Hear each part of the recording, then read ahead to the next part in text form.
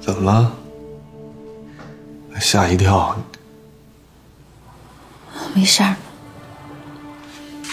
什么没事啊？怎么起来了？啊？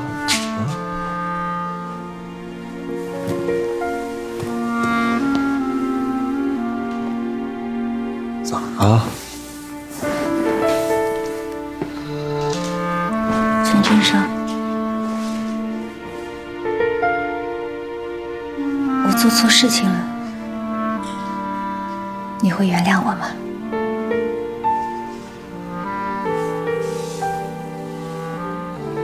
你说的不是安静的事儿吧？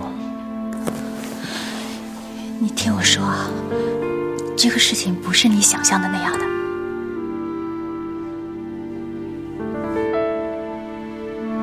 你都从陈星走了，成本数据谁给你的？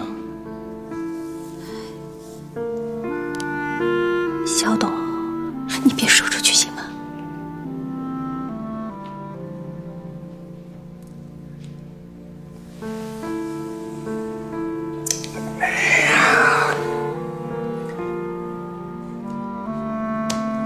不是你为什么要这么干呢？报复唐晶，报复陈星，顺带报复我。不是的，我就想给唐晶找点麻烦，但是这个文件和数据也不是什么了不起的呀。我当时想，最多就是安吉尔告到董事会，然后董事会最多就觉得唐晶没有这个资历做这个位置。可是我没有想到唐晶跟 BOP 有这么多关系。现在为了这件事情，公司闹得人心惶惶的，谁都没法安心工作。啊，猜来猜去，查来查去，唐晶几乎名誉扫地，整件事情是我来查。啊，没想到我自己家里出了问题。你绝对不能告诉公司啊！那你当时做这件事情的时候，为什么没想到今天呢？我不是跟你说过，我想给常妮找点麻烦吗？我没有想过要毁她呀。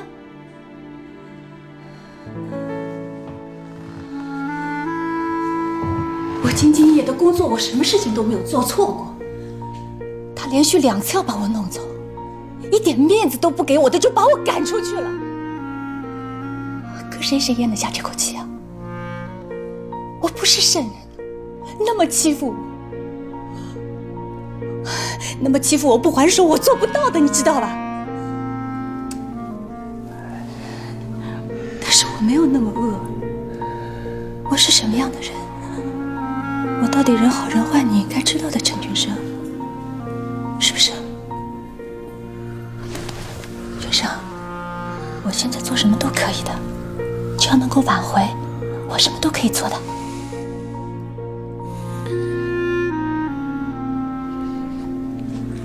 那你赶紧让小董交代他的问题，不要把所有事情、所有责任都推给唐晶，让所有人觉得是唐晶出了问题，唐晶两边受钱。啊，不可以的。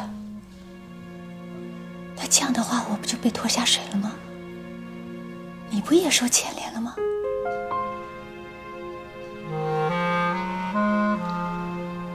这就是你的好朋友，你所谓的最好的关系。可是这是人之常情啊，他也要养家，也有孩子。再说，我不跟你说这件事情，你不是也不知道吗？而且不是和涵要回来了吗？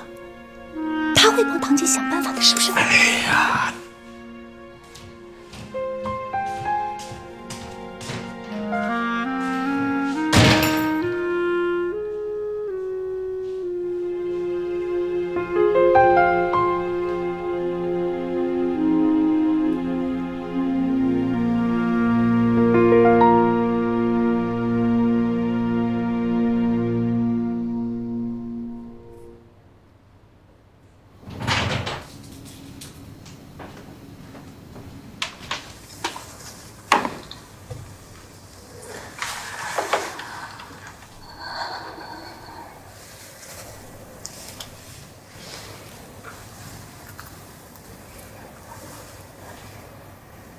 君生，对不起。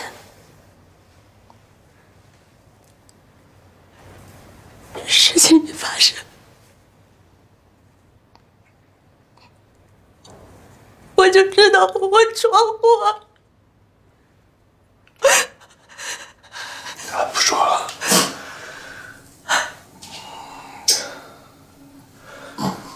你睡去吧，明天一早还得管孩子，你也挺辛苦的。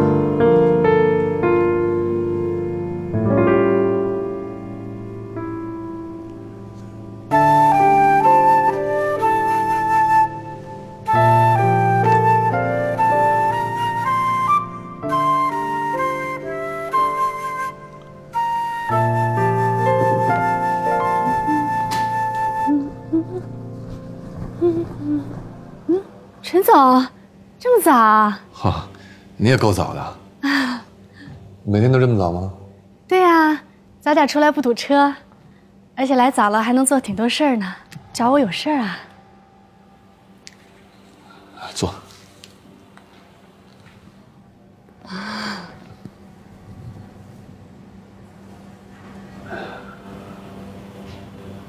玲玲都跟我说了。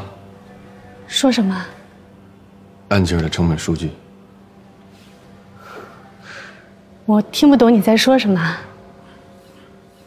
有什么证据能证明我跟安琪儿的成本数据泄露有关系啊？是没什么证据。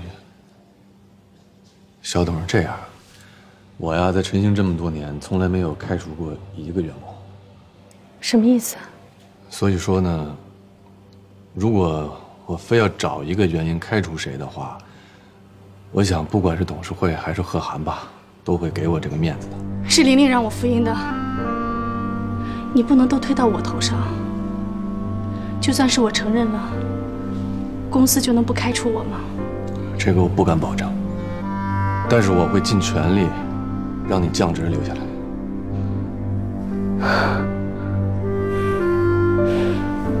坏主意是你老婆出的，为什么让我一个人来背黑锅？陈总，你之前不是可怜她一个人带着孩子不容易吗？那你现在是不是应该可怜可怜我？我离婚7年了，这是我女儿，我女儿今年9岁了，我拼死拼活的赚钱就是为了养活我女儿。我在公司鞍前马后的对玲玲，是为了想保住这份工作。我讨好唐晶也是为了想保住这份工作。我怕唐晶把玲玲赶走会冷藏我。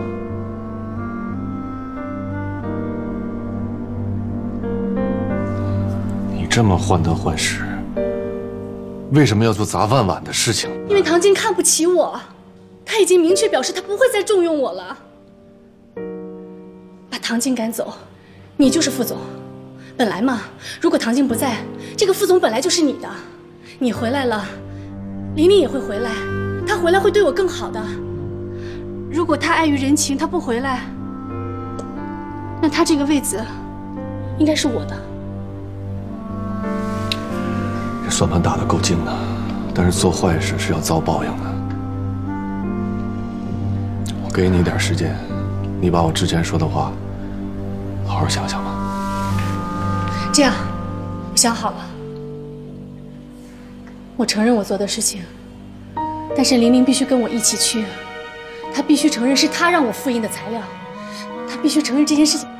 上班吧。陈部长。早。早。